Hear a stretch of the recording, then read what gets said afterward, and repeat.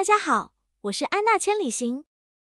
今次参观香港山林深处的寺庙灵隐寺。灵隐寺位于香港大屿山薑山村，寺庙三面环山，建于1928年。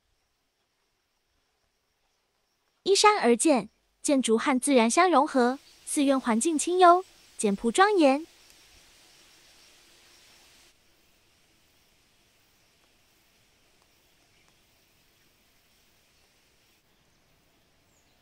20世纪初，真为大法师开山建寺。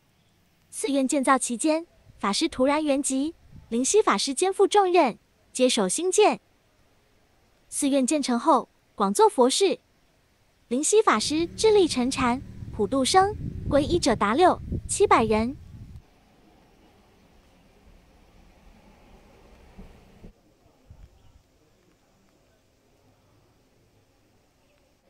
灵隐寺曾经香火鼎盛，现在就比较清静。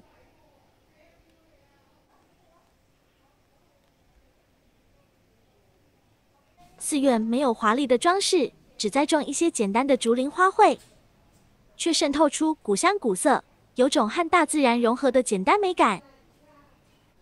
灵隐寺没有雄伟的建筑，山林环抱下，显得恬静隐逸。置身寺院，令人身体放松，烦躁的心立刻平静下来，精神内耗得到治，信徒参拜清修的理想之地。点赞、订阅、留言、分享，来寺庙除拜佛少不了吃斋。灵隐寺的斋饭每人100港元，分量足，白饭任吃。餐厅开放时间中午12点至下午3点。灵隐寺交通：城大1、11、21号巴士在灵隐寺站下车。这次我坐船到梅窝码头，下船后坐1号巴士前往灵隐寺。